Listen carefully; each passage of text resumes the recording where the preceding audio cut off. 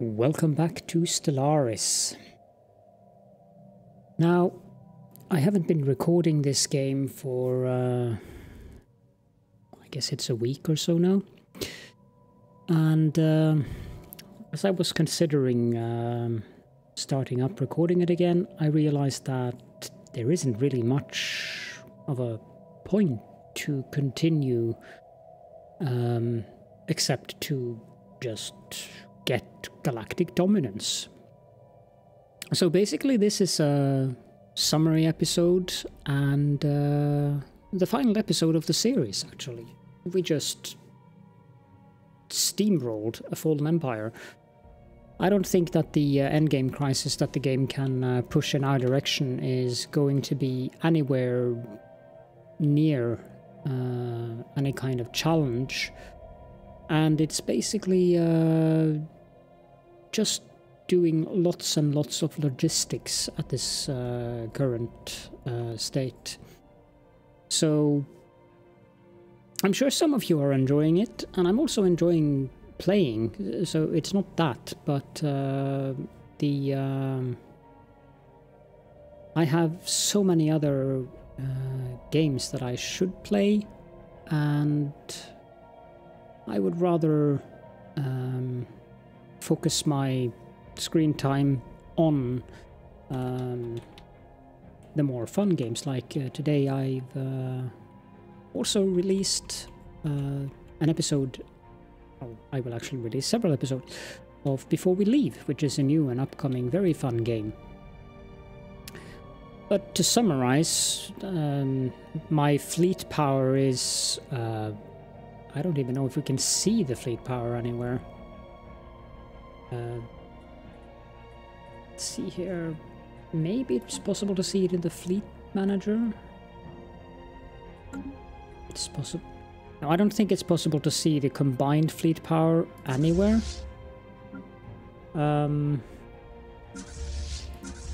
Just our corvette fleets are 27,000 something.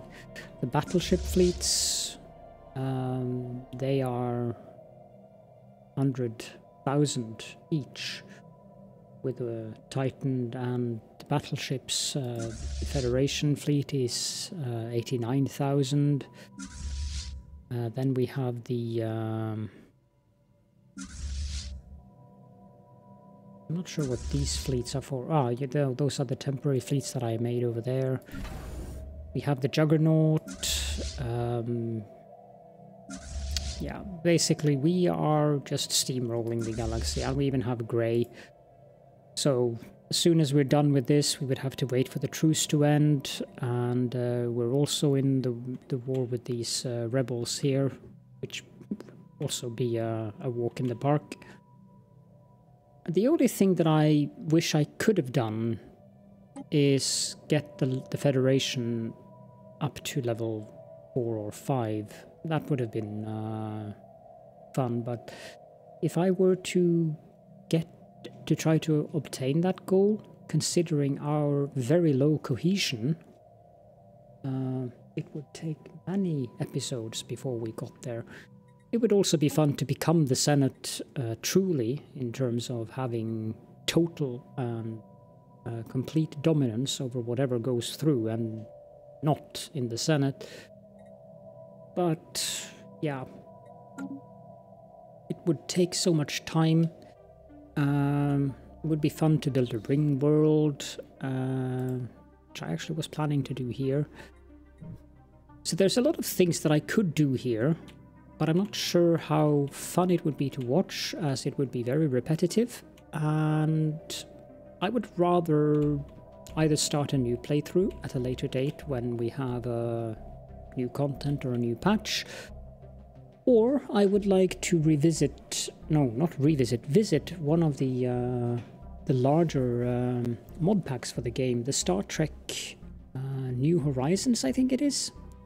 That mod looks... I've always wanted to play it, and every time that I've started playing Stellaris, it has been at some major patch and the mod has been broken, and since it's such a huge mod, the mod developers require time to reprogram or whatever, recode the mod files. And with federations, I assume that, I haven't checked, it might actually be available now, because it's been some time since Federations was launched. With Federations, that would be quite interesting to see how they have implemented the Federation system into the Star Trek mod for the Federation, or the United Federations of Planets. But with all that said, you would be watching me checking the outliner over and over. You would be watching me build the buildings, the same buildings on the planets, getting these. We're already at some rather insane amount of incomes.